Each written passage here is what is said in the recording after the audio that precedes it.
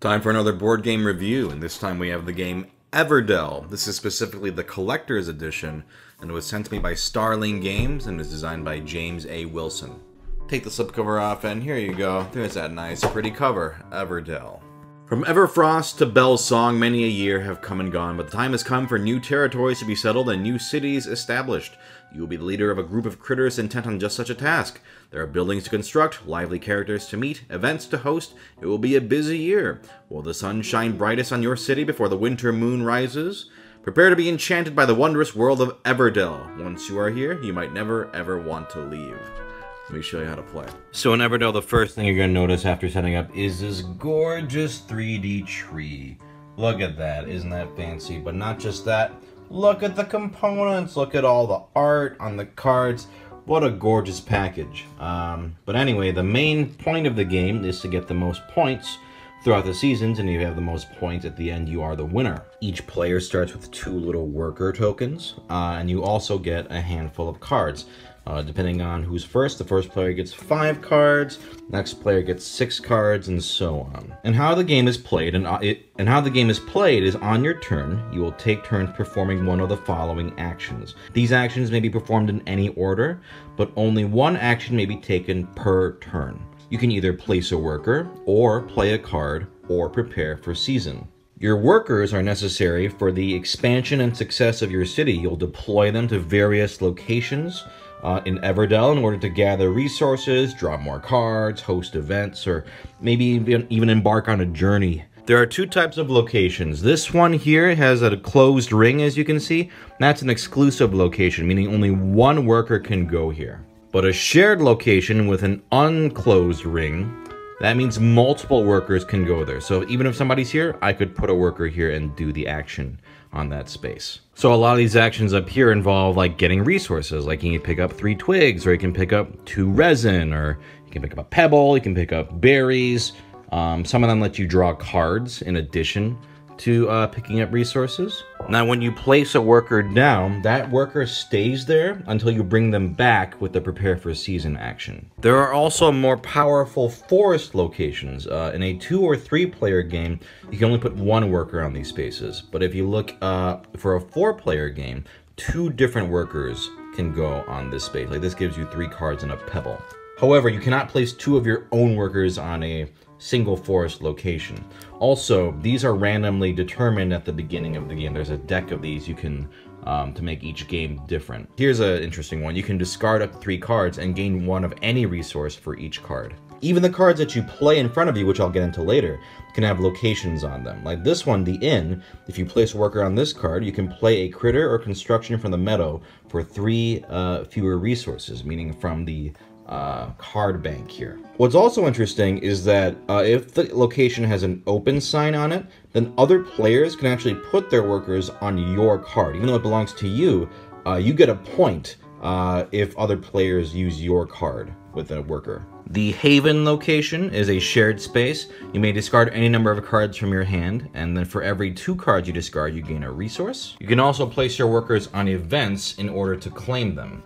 For example, the Harvest Festival event here needs you to have 4 of these types of cards in play.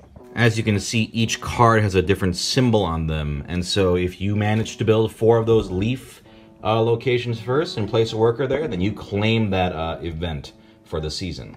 There are also special events, and these are randomly determined at the start of the game. If you manage to build the 2 cards that are listed on the card, in this case the Doctor and the Postal Pigeon, you can put a worker here and claim this event, and you'll get a reward at the end of the game. Like this one, the Flying Doctor Service, you'll get 3 points for each husband-wife pair in every city, because there are husband and wife cards in the deck. If you build the Peddler and General Store cards, you get the Under New Management event, which when achieved, you may place up to 3 resources on here, and whatever resources you put on here give you a certain number of points. Monk and Dungeon cards, whoever builds those first, gets Administering to Miscreants reward, which is 3 points for each prisoner in your dungeon. If you build the Shopkeeper and Post Office and claim this event, the Brilliant Marketing Plan award gives you, when achieved, you may give opponents up to a total of 3 resources each, but for each donation you gain 2 points. Now this will make a little more sense when I get into the playing cards aspect of the game, but basically as you play cards and build them, you can claim events and get points for doing so. The basic events each give you 3 points, and those all give you points depending on the descriptions of the cards. And finally, here is the journey area. In autumn, which is the last season of the game, you can discard cards equal to points, and you can claim spots on this journey track. The 5, 4, and 3 point spaces are exclusive because they're closed, whereas this one with the 2 points is open space, or a shared location. And you may send more than one worker on a journey. So that's all the action spaces you can place your workers on, but let's get into the real meat of the game, which is playing cards. On your turn, instead of placing a worker, you may instead play a card. You may play 1 card on your turn, and to do so, you must pay the listed requirements into the general supply. You can either play cards from your hand, or from the general supply in the meadow. As you play cards, you'll place them in front of you to form your city. So for example, for the wife card here, I could, there's 2 requirements. I could play 2 berries. If I had 2 berries, I could return them to the supply, and then play the wife card in front of me. There are 2 types of cards in the game. You have critters, like the barge toad here, which you gain 2 twigs for each farm in your city when you play that. Or a construction like the general store, which lets you gain 1 berry. If you have a farm in your city, you gain 1 additional berry. These cards are common cards, as you can see by the description, and you can have multiples of these in your city. But if it's a unique card, like this courthouse, the unique construction, you can only have 1 of these in your city total. This card here lets you gain 1 twig or 1 resin or 1 stone after you play a construction. That's a permanent bonus. I'll go into the meaning of the different symbols in here, but that's a pretty nice card. A unique critter like the king this guy's a purple prosperity card, which gives you bonus points at the end of the game. You would get, this guy rewards you for each event you achieve. 1 point for each basic event and 2 for each special event. He's also just worth 4 points at the end. Now, I mentioned to play the wife, you would have to pay 2 berries, but another way you can play cards is if you have this location built already. So let's pretend I had this farm already in my city. And here you can actually see in the bottom right corner, it tells you what critter you could play for free if you have this location, a husband or a wife. So if I have the farm card in play, then on my turn, I could play the wife card for free without paying for it. However, if you do that, you place one of these occupied tokens over this. That way you know you spent this free critter action here, and you can't do it again for that card. Now, your city has a maximum of 15 spaces to play cards into, and each card takes up a space. The recommended layout is probably like 3 rows with 5 cards each, but you don't have to do it that way if you don't want to. And then event cards don't count against this 15 card limit. Now let's go into the different types of symbols in the game. These are the card types. Here's the Tan Traveler symbol. What this means is you activate this once immediately when played, and it never activates again. It's just a one-time bonus. So the ruins here, you could discard a construction from your city and gain resources equal to that construction's cost and draw 2 cards. Instant bonus, but then it doesn't trigger anymore. The farm, like I mentioned, has the green production symbol. This activates immediately when it's played. You would gain a berry. And during the prepare for season actions, it gets to trigger again in spring and autumn. I'll go into that a little bit later. Red destination cards, like I mentioned earlier, are an actual location you can visit, like the monastery here. The monastery, you can give 2 resources to an opponent and gain 4 points. And this actually notes the worker that goes here stays here permanently. Now note that this card lacks the open sign, meaning only your workers can go here. But if you put a worker here, you can do this action. And if you have the monk in play, you could use this space as well. Blue governance cards give you a bonus when you after you play certain types of cards. So if I have the historian in play and play critters or constructions, I get to draw a card every time. And then purple prosperity cards, like I mentioned earlier, are end bonus cards. So this Evertree here would give you 1 point for each purple card in your city. Now, one important rule of the game is there is a strict hand limit of 8 cards. You can never have more than 8 cards in your hand. If you get to draw cards, you can only draw up to 8. If you have to give cards to an opponent, you must choose an opponent who has room in their hand. Whenever a meadow card is played, you immediately replace it with a card from the draw pile. If an ability lets all players draw cards from the meadow, draw them first, then replenish them. And if the deck ever runs out, you just shuffle the discard pile to form a new deck. So that's how you play cards. You pay the costs, and to get those resources, you do the actions. And as you play them in your city, you'll get more and more bonuses. But now let's go into preparing for season. That's the third action you could do on your turn instead of placing a worker or playing a card. Let's say you've placed all of your workers and you can't play a card or don't want to. Then you have to prepare for the next season, because each turn you have to do an action.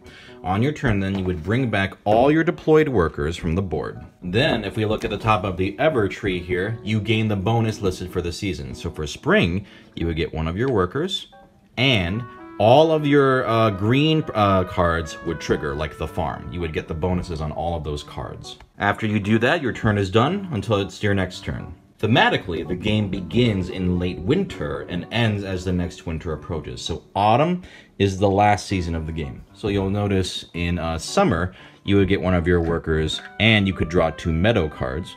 And then for autumn, you get 2 of your workers, and again, all your green cards trigger. What's also important to note is that you don't have to perform the prepare for season action at the same time. If you are ready for spring and you've played all your shit and put down all your workers, you can just do it. Doesn't matter if anyone else has done it yet. You go in this game at your own pace. Now, once you have reached the end of autumn and cannot perform any more actions, or you wish not to, you have finished the game and you must pass. If you pass, you cannot be given any cards or resources for the rest of the game. All unfinished players continue playing until everyone has passed. Then you add up all your points to determine the winner. You count up any points on the cards in your city, as well as any point tokens you received during the game. Also, make sure you add up your purple prosperity card bonuses, journey points, and events. If there's a tie, whoever achieved the most events wins. If there's still a tie, whoever has the most leftover resources wins. Now, before I go into specifically what the Collector's Edition provides, I just want to show you some other cards in the game, some examples. Here's the Undertaker. This is a one-time bonus. You can discard 3 cards from the meadow, replenish, then draw 1 card from the meadow. It also unlocks a second cemetery, if you have the cemetery card. The Chapel lets you place 1 point on this chapel, and then they draw 2 cards for each point on this chapel. And it's a location card, or a action space card. The Wife may share a space with a husband, and it's 3 points if paired with a husband at the end of the game. The Storehouse, this is a recurring seasonal bonus card. You can place either 3 twigs, 2 resin, 1 stone, or 2 berries on this storehouse from the supply. And if you put a worker here, you can take all the resources on this card. So this lets you kind of store stuff for later. And here's one of those recurring bonuses, the Shopkeeper card. You gain 1 berry after you play a critter, which is very useful. Now let's go into what the Collector's Edition adds. First off, you get an extra set of pieces. These are the rat workers, which are pretty fun. I think I usually pick these guys when I play. You also get these really nice metal point tokens. They're pretty gorgeous. In comparison, the regular tokens are just kind of like cardboard cutouts, but these ones are very pretty. Likewise, instead of these little cardboard occupied tokens, you get these wooden tokens with a sticker on them, which are just a little bit nicer. You also get an 8-sided die. This is used in the solo version of the game. And finally, you get extra cards like the Legendary expansion. These are very powerful cards that you can choose to give out at the beginning of the game if you want an extra twist on the game, like the Green Acorn. It's a location. You can play critter construction for 4 fewer resources, which is pretty nice. You also get the extra cards. These can be shuffled into the deck at the beginning, like the Carnival. Draw 1 card for each other green card in your city, or gain 1 resource for every 2 other green cards in your city. There's also, finally, 3 Rugwort cards. These are just kind of like mean, nasty cards like Rugwort the Robber. You can swap hands with your opponent if you play this card, which is pretty annoying. Otherwise, that's pretty much it. You place workers down to do actions, collect resources, then you use those resources to build cards in your city, and then you try to get bonuses and events and get the most points at the end of the game. And that's pretty much it. So first off, if it isn't obvious already, the production on this game is absolutely gorgeous. even without the fancy stuff in the collector's edition. Like, although I will say, I love the metal tokens. I love the cards that they add to the game. But really, the actual base game itself doesn't need this much production value. You don't need a 3D tree. But it's awesome. Like, I absolutely 100% support the ridiculousness of the production value for this. It just makes the overall game so nice. The art on the cards is beautiful. Having different components for like the berries and resin instead of just like the, you know, boring cubes like so many other games have. It's great. The tree is ridiculous, but it's cool. I love it. All the attention to detail with the components and the tree and the cards really does put you in that forest setting. And also the tree is a handy reference because on the tree itself, you can see all the 4 events. You can see what happens during each season. You can see what you receive each season. It's a pretty nice reference, and also it's handy to keep track of where people are at season-wise. If you look and go, okay, they're in summer, so I'm in spring, so that you can just easily look without having to fiddle with looking at other people's cities or whatever the hell. What I like is the game is super easy to learn. It's just 1 action per turn. Place a worker, play a card, or go to the next season. The locations are clearly marked with what you do on them, with a text to explain. If there's anything that's not immediately clear, there's always text on the board or on the cards to explain what locations do. Everything is elegantly designed and marked on the board, which I cannot say for most board games. A lot of board games, it's like, shit, what? Okay, look up in the manual what you have to do. But this game, it's always very clear. The card play is really satisfying. I love being able to play cards for free if you have certain constructions. It's got kind of like a sort of 7 Wonders feel where you're checking to see, ooh, did I build the farm? Ooh, okay, I can place this down and not have to worry about paying for resources. There's lots of satisfying powers and actions and effects, along with very interesting synergy of cards. It makes choosing your cards to play really important, especially because you only have 15 cards in your city as a limit. The 8-card hand limit rule is really interesting because it can make giving cards to opponents almost like a detriment, because it clogs their hand up with junk that they don't want. I don't think a lot of games do this. Usually, if you have to give a card to an opponent, it sucks. But in this one, it's kind of fun to mess up with what they're trying to do with their hand. It's also cool that you can proceed in the game faster if you're going faster than other players. You don't have to stick to the pace of other players. If you're ready to go to summer, just go to summer. I love that. I haven't really seen that in a worker placement game before. Usually you're all just kind of doing the same rounds and so on. But if you're ready to go, just go. I like that idea a lot. So it's little things like that that make this game stand out to me. Not only does the game look magnificent, but the game underneath it is solid, and it's simple enough to teach, but it has those fun little twists to impress me. If you like building a tableau in a game, I highly recommend this one because not only is it easy to play, the design is pretty clever, and it's just gorgeous to look at. Like, I really do think that the production value in this game is worth it. So, if you like the aesthetic and like how it looks and like this type of game, it's an easy choice. My wife loves this game, and I gotta say, I always have a good time playing it. Highly recommended.